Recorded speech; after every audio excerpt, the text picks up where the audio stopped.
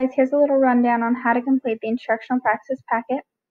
First up, we have routines. So go ahead and tell me what a routine is, what the purpose of a routine is, how it's important to a classroom, how these are important to a classroom, and give me an example of a routine in each of these stages of school. Next, we have a little quiz. This is about you, so there's no right or wrong answers, but make sure that you are answering truthfully and what you really feel best describes you. Next, we have interview questions. So pretend that you are in front of a principal or a superintendent. So make sure that you are being completely honest and answering efficient.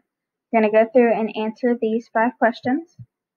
Next, caregiver roles and children's needs using Finding Nemo. So think back to the movie Finding Nemo and answer the following questions.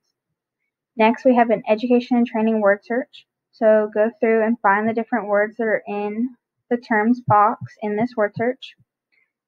After you're done with that, you're going to take those terms, so those 15 words, and make a sentence out of them. So an example I used, TAFE stands for Texas Association of Future Educators.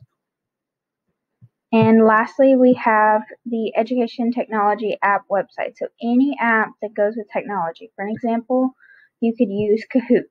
You would say that is the app, of course, describe it, what activities can you use on it, what level does it work best for, what subject do you think it works best for, and what's an example of using this app in your classroom.